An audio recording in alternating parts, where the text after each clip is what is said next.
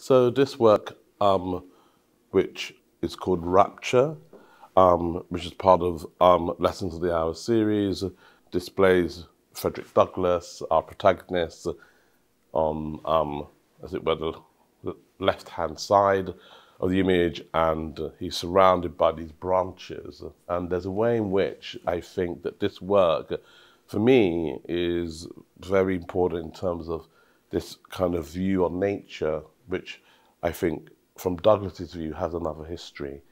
And this other history is connected to, you know, that song by Billie Holiday, Strange Fruit.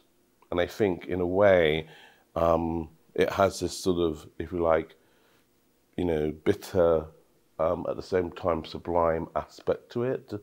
So, in a way, the image becomes a different reading in the way that Douglas might have read this very kind of location.